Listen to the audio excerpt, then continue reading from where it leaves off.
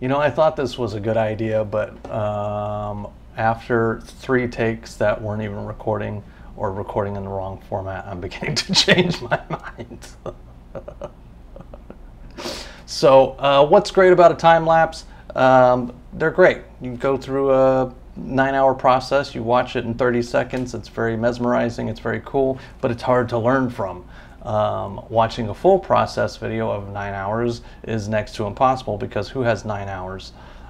So what I'm going to do is I'm going to take my 9 hours of creation and I'm going to squeeze it and condense it into this tiny 5-ish minute video and explain to you what my thought processes are, what I'm looking for, what I'm thinking about as I'm going through it, and hopefully that will be more consumable for you and help you along the way.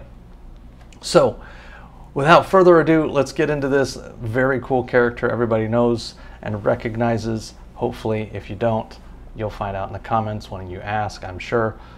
First thing I do every time I start a piece like this is I'm going to start sketching. So I'm going to put me down in this little corner here and fit you there, and I'm going to be watching the video and talking with you and probably pausing and stuff along the way so that we can enjoy this together. So the first thing I do, rough sketches. Rough sketches always help loosen up the hand and get the thought process going. This first sketch, what do I like?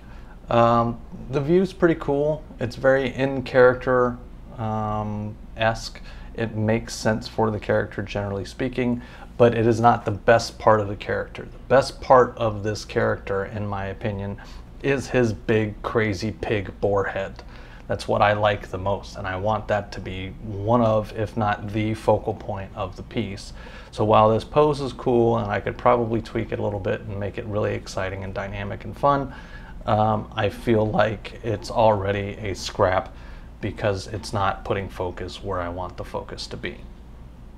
So cool, great, move on. Second pose, much closer, already right off the bat. I'm feeling better about it. I'm putting him leaning forward. He's into a run. His big boar head is right there in the picture. That's more like what I'm wanting. Great. What is not great about it? The angle is not great. He's a little too far, you know, I'm too far to the right as the viewer. He's kind of running off to my left, and I really want it to feel more like he's coming into you, like he might trip over you if he passes you. I'm also not especially fond of the sword placement and the angles of the swords from a composition standpoint, from a where do I want the eyes to go on this piece. So it's not bad, not great, not terrible. Cool, second piece, let's redo it. You can already see that my hand is starting to feel this piece better in this second drawing. What do I like about it? Almost everything. I can already tell this is pretty much where I want to be. The foreshortening of that front leg is really there. It's right in your face. The back leg and the angles and how far over he's leaning and his, you know, just the motion, you can really feel like he is trying to run as fast as he absolutely can. The tusks are great. The arms going back is great. I'm still not a fan of the swords themselves. Okay, not terrible. What else do we need to tweak? Oh, there it is. We're going to put the swords back and behind his head instead. That is definitely feeling more exciting. So we're going to go into this final sketch. One thing that I did is I moved his overall body slightly to the right so that his face and head is much more centered on the page. The human form is super easy. Like, I almost always start to some degree with the trunk of the body, and because I feel like that angle, that movement, the shoulders to the waist, helps me build off everything else. That's not a always and every time thing, but it is definitely a more common place for me to personally start. Legs, heads, and all that stuff can be tweaked off of that.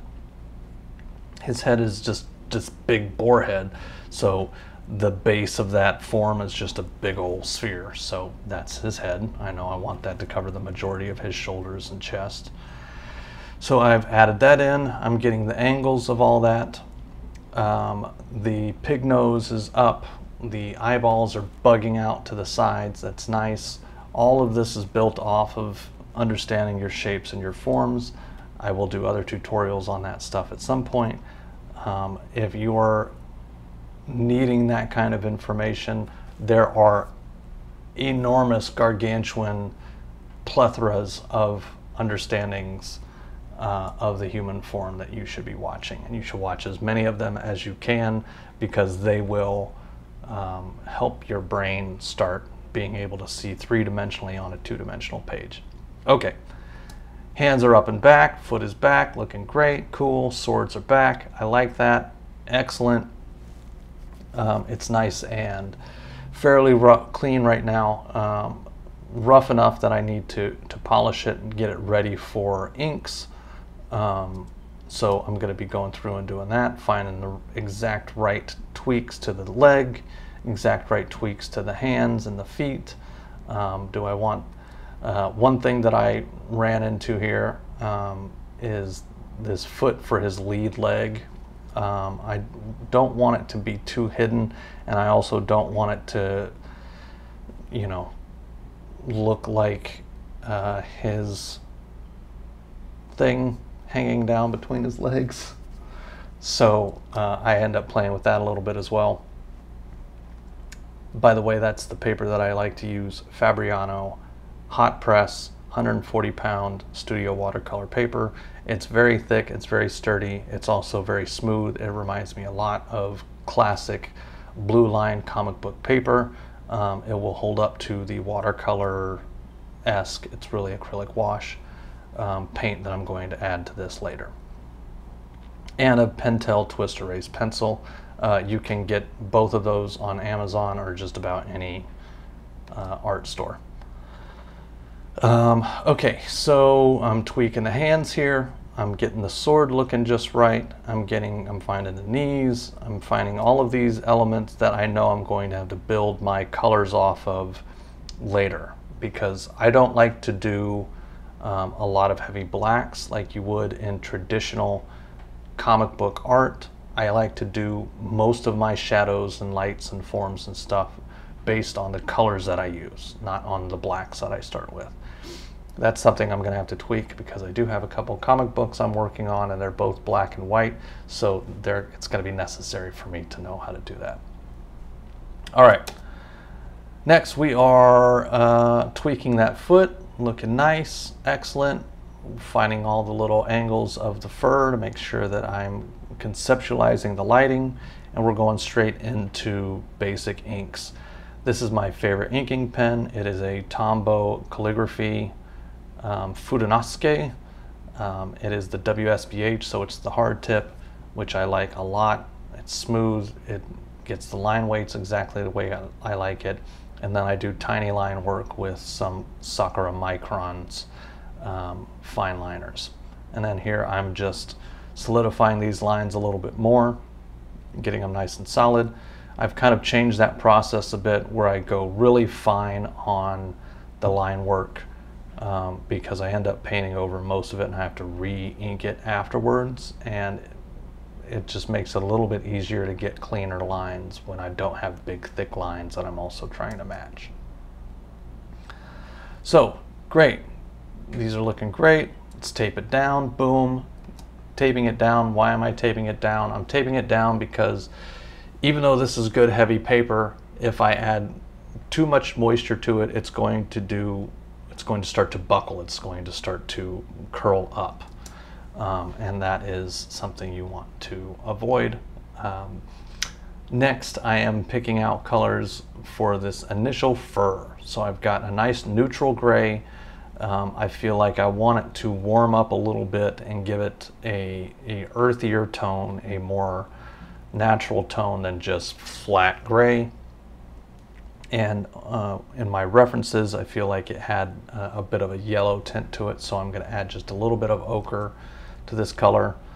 I mix it up, and then what I like to do when I'm starting this is I'm adding a lot of water. I'm doing an acrylic wash. So wash basically just means I'm adding a lot of water in the beginning to less and less water as I progress to the very end, where I'm basically using just straight acrylic paint. The brand I like the best is Golden Heavy Body Acrylics. All right, so I've mixed these colors. I'm getting the basic colors in. Great, gray. This would be known as putting in your flats or blocking out your colors, depending on what process you like to use, whether it's digital or traditional. This gray, now what I've done is I have left, if you see at the top of his head, I've left that white. And the reason I've left that white is because if you see that circle between the swords in his head, that is going to be the moon. So I'm going to have a main light source, or one of the light sources, coming from behind him and slightly above. So that's going to give him this kind of rim light effect around his forms. And then his chest area and then in front will be the darkest, because that's where the light will have the most trouble getting to. Around the sides and the top of each one of these forms is going to be the lightest. You'll see how this goes. So I'm adding a little more yellow, a little more ochre to that gray, which is for the color on his skirt. Added a little bit of gray to the pinks to tone them down, to knock back their brightness, that saturation just a little bit. Now I'm mixing the blue for his pants. So that is a much darker gray. It's more like a graphite gray, and then just some cyan blue mixed together, again with a bunch of water. On this first layer, I'm keeping a nice white edge on the far left of his leg for the purposes of the light is going. I'm assuming that the light is going, the shadow of his body is going to block most of his leg, but I want to leave just a little peek of that. Even though it might not be totally accurate, which you don't always have to be totally accurate here. But I'm leaving a little bit of white there so that there is some separation from him and what will eventually be the night sky. I'm filling that in, darkest towards the center, definitely darkest towards the center, because that is where not only his body is going to block the shadows, but where the light cannot get to as easily anyway. And then the opposite on the far right side. I've got a little bit on the left side of his back leg, because there's nothing shadowing him, so I'm just leaving a tiny bit of white for separation and for a little bit of rim light on that back leg, but fully black down to or fully colored down to the center for the shadows. But on the far right, again, nice and light white, and I'm starting to darken in and create these deeper values for his leg, so that we can create that shadowed effect.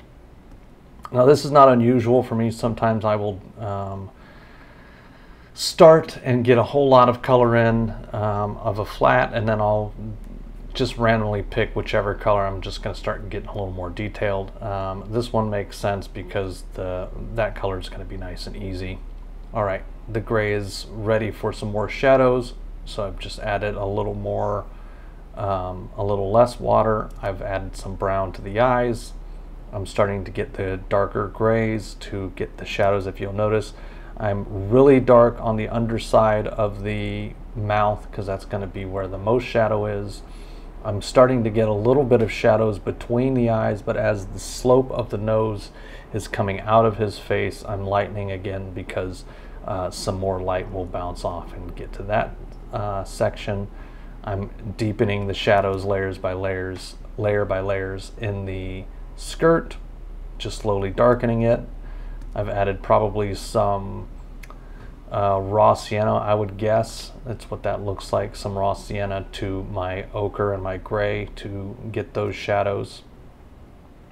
I'm deepening them, I'm darkening them, but I also want to leave some separation, some light areas, so that you can see those textures. Again, darker under the chin, get a real nice dark shadow there. All right, skin tones, this is a fun one. So I'm usually going to use some variation of titanium white. I like diarylide yellow because it's got a little bit of a warmer tone than standard yellow. I'll usually throw in some ochre.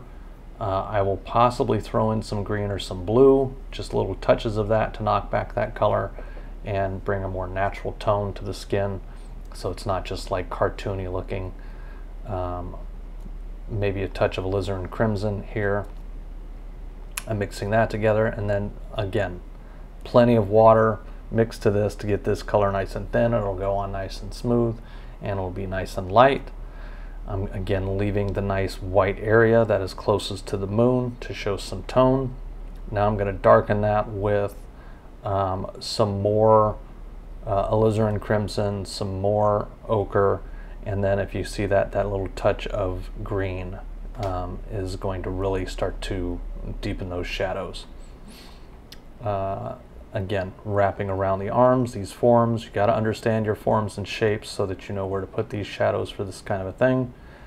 Again, getting it darker and darker. Coloring the toes. Now I'm going to get nice and dark. Now these, I'm going to actually start putting in cast shadows, or a version of cast shadows. They're on his chest from his mask, from his muscles. I've added some magenta to my light pink so that I can have a shadow for his ears, for his nose. Looking nice. I've added a little bit of gray to the tusks so that the tusks start to separate. I've left them primarily white so that they, number one, so that you can tell that they're tusks, so that they're independent of the mask, and but I've added enough shadow to give them some form and shape. I love this part because I've added the blue to the eyes, and all of a sudden the color scheme is really starting to pop. It's always interesting to me how little things like that truly add to the overall effect of making something pop, making a piece jump out. So the nice light blues, and then I'm following the shadows of the eyes and the same kind of form. A little darker, more saturated towards the bottom with the nice bright light blue towards the top. I'm darkening the shadows on the pants here, very nice. I've gotten the shadow, I'm doing a nice slate blue on the swords, on the bottom half of the swords. A little bit of gray on the sword handles. All right, now we're getting into the background. When I'm this far along on the actual process of the figure, I will tend to go ahead and do the background so that I can have a contrast measurement to figure out if I need to go darker or add any highlights or whatever for the form itself. So I'm doing a super pale white yellow for the moon, because I want it to be nice and bright feeling, but I still want it to have that yellow moon feel.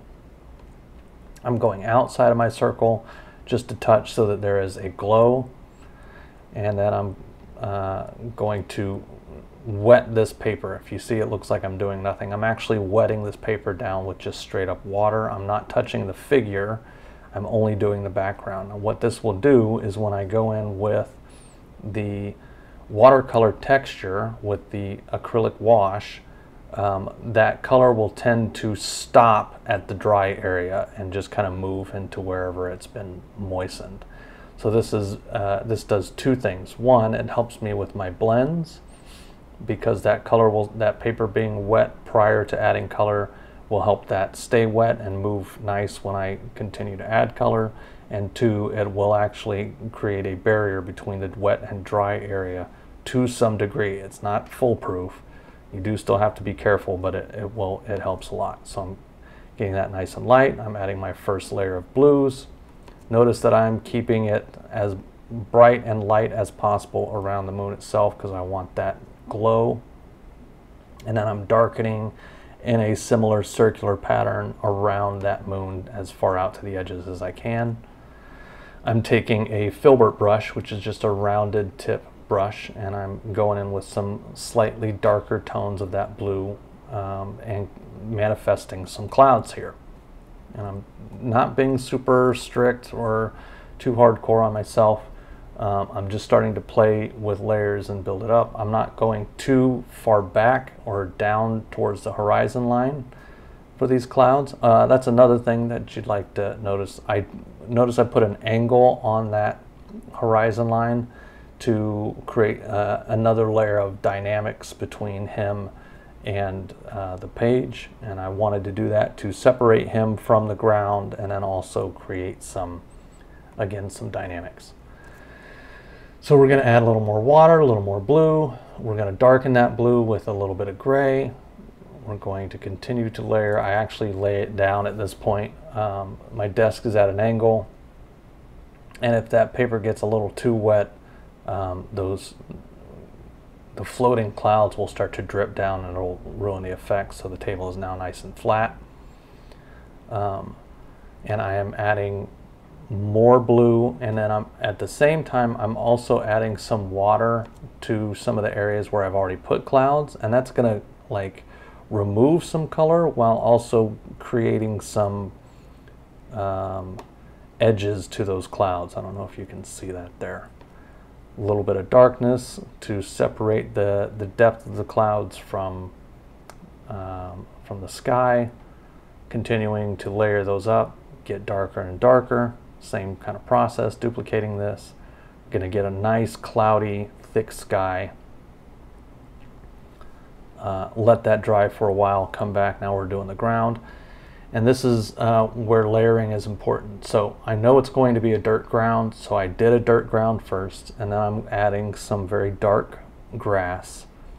Very tiny grass way back in the back, and then that grass is going to get thicker as we move forward.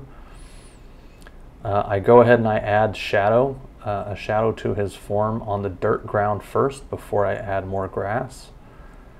I'm going to continue to add more and more layers of grass, greens, blues, dark grays mixed in together to create the various tones. And then where it is in the shadow, I do darker than where it's outside of the shadows.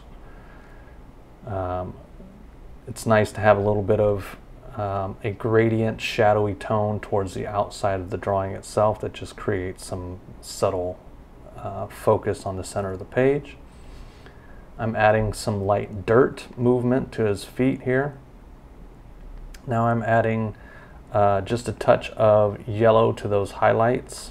All the areas that were white, I've done a really thin layer of white. Getting the clouds darker, touching up with my re-inks. And then the final stage here, just to really make that sky believable, I'm adding some stars with just some straight up white. And there you have it. Beautiful trio of anime heroes. That piece was a lot of fun. I loved it. This video was longer than I expected it to be, but I hope that it makes some sense. We're going to throw it up and see what happens. Maybe it'll be helpful. I'll do a few of these to see how people like them. I'll probably get better at summarizing some of these things, or maybe focusing on a particular thing for each drawing to discuss, or a particular element of each drawing to discuss. But not a bad first go. Super long. Definitely wasn't 5 minutes, but I love you anyway. Until next time. Same Todd time, same Todd channel. Peace out.